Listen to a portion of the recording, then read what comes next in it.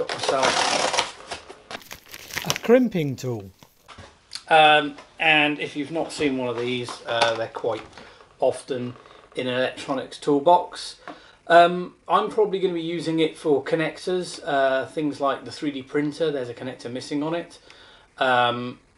Clamping other bits and bobs, so very handy for making custom cables on robots.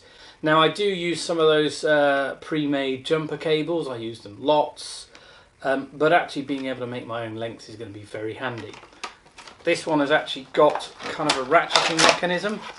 Okay, so you push it initially, it clicks down, pops out, and I suppose if you've got something under pressure there, then the ratcheting mechanism means you can keep adding pressure until it's done, and eventually it'll clip into place like that, and one more squeeze and out it comes. So this should be quite handy for me. Maybe you'll see this get used. There's already a cable on the 3D printer that's loose, so it'll be handy for that.